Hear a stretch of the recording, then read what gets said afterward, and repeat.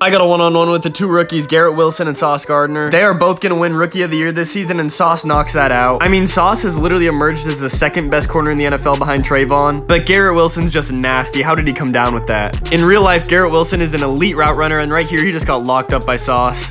I mean, being a 6'3" corner and as fast as Sauce is, he is literally a cheat code. He hasn't had a touchdown scored in him in real life, so I don't know how that one was. This route is for the win, and Sauce locks it up.